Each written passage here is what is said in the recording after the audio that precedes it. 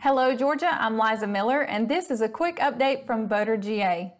Voter GA recently released a media advisory for Tuesday, August the 24th at 10:30 a.m. at the Roswell Office Suites in Roswell, Georgia.